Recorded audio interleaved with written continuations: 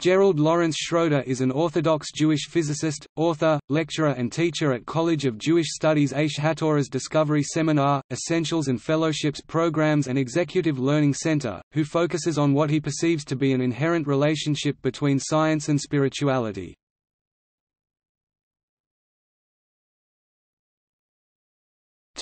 Education. Schroeder received his BSc in 1959, his MSc in 1961, and his PhD in nuclear physics and earth and planetary sciences in 1965, from the Massachusetts Institute of Technology (MIT). He worked 5 years on the staff of the MIT Physics Department. He was a member of the United States Atomic Energy Commission.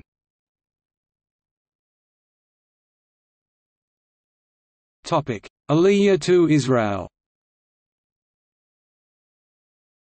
After emigrating to Israel in 1971, Schroeder was employed as a researcher at the Weizmann Institute of Science, the Volcani Research Institute, and the Hebrew University of Jerusalem.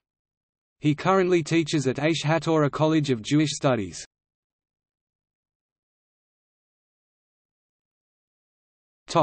Religious views and scientific theories.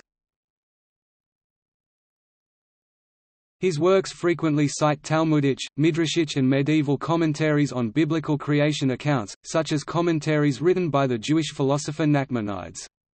Among other things, Schroeder attempts to reconcile a six-day creation as described in Genesis with the scientific evidence that the world is billions of years old, using the idea that the perceived flow of time for a given event in an expanding universe varies with the observer's perspective of that event.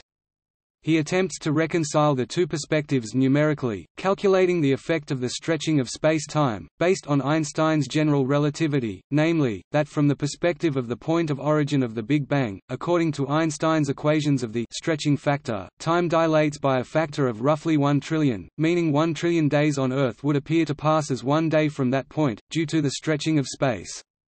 When applied to the estimated age of the universe at 13.8 billion years, from the perspective of the point of origin, the universe today would appear to have just begun its sixth day of existence, or if the universe is 15 billion years old from the perspective of Earth, it would appear to have just completed its sixth day. Antony Flew, an academic philosopher who promoted atheism for most of his adult life, indicated that the arguments of Gerald Schroeder had influenced his decision to become a deist. His theories to reconcile faith and science have drawn some criticism from both religious and non-religious scientists, and his works remain controversial in scientific circles.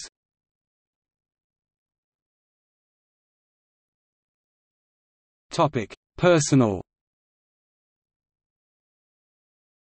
Schroeder's wife Barbara Sofer is a popular columnist for the English-language Israeli newspaper Jerusalem Post.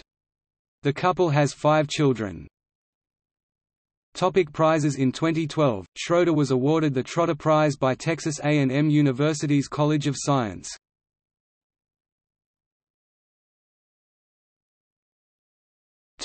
Works. Genesis and the Big Bang 1990, ISBN 0-553-35413-2. The Science of God, The Convergence of Scientific and Biblical Wisdom, 1997, ISBN 0-7679-0303-X. The Hidden Face of God, Science Reveals the Ultimate Truth, 2002, ISBN 0-7432-0325-9. God According to God, A Physicist Proves We've Been Wrong About God All Along, 2009, ISBN 978 0 06 171015-5.